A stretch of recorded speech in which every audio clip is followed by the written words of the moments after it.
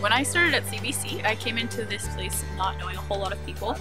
so I was kind of nervous that I wouldn't have a lot of friends right off the bat, but there were so many opportunities to connect with people, whether that was in Vespers on Tuesday evenings or chapel on Thursday mornings.